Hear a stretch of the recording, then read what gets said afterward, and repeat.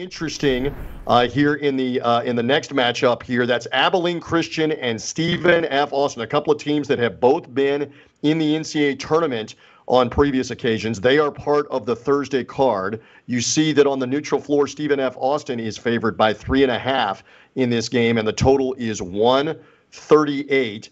Let's begin the discussion. Corby Craig, start us off here. And you've got an official play on this game. What stands out between Abilene Christian and the matchup here with Stephen F. Austin in the WAC? In the WAC tournament in Las Vegas. Speaking of Las Vegas, multiple tournaments in Vegas. What stands out about this one?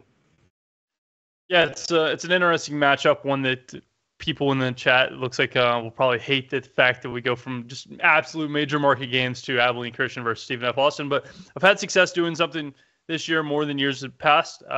Pretty simple. There's going to be a regression from like regular season number to conference number. Few reasons. A difficulty, like they're going to try harder on defense because their season's on the line. Also, you're on a neutral court, first game playing here.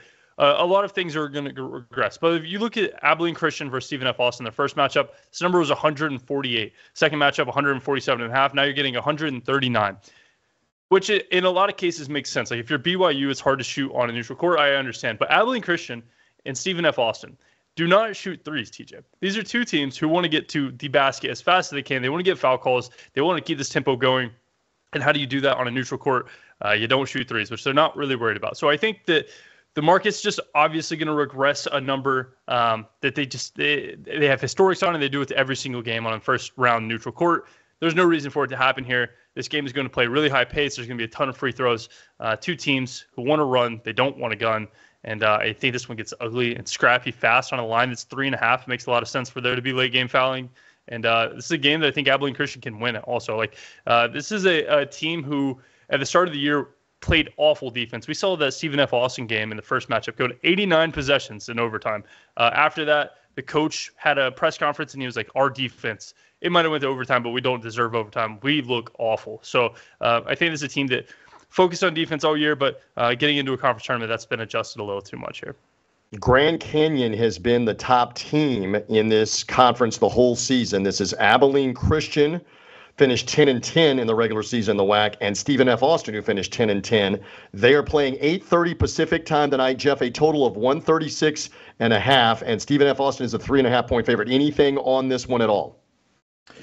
Yeah, I was a bit surprised to see ACU catching 3 or 4 here. I mean, I felt like this game was a little closer than maybe a coin flip, really. I mean, the game was close a couple of weeks ago.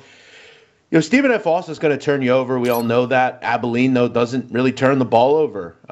Abilene just got to make sure they don't get crushed on the boards. You know, that was one of the issues last night I worried about with Merrimack. You know, was Wagner just going to control the boards? That's what they do. And when you look back at the game, you know, they had 10 offensive rebounds, and I'm sure most of that led to the point. So they have to do a good job on the block because Stephen F. Austin is a good offensive rebounding team. But I don't have much here.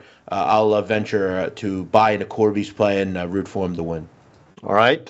He says here in this matchup there will be enough points. It's not a lot of points at 136. He thinks it goes over. Again, this one 8:30 Pacific time tonight at the WAC Conference Tournament. And again, one of 4 tournaments that are going on simultaneously in Las Vegas this weekend, including the Pac-12 tournament, the Mountain West tournament, and the Big West tournament.